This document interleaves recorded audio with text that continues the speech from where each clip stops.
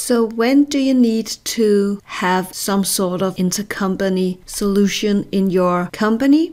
That would be when you have several companies that need to have some transactions between them. That could be, for the example here, that you have a sales company and you have a supply company. Your supplier company could be where you have your inventory and your manufacturing, and your sales company will handle all of your sales to your customer.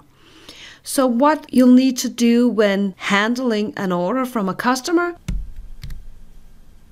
then you'll need to create a sales order for your customer. And when you've done that, then you'll be creating a purchase order for your supplier company, where they need to create a sales order for your sales company. When your supplier delivers the items to your customer, then they need to post shipment on their sales order, and then in your sales company you'll need to post receipt on your purchase order, and you need to post the shipment on your sales order to your customer.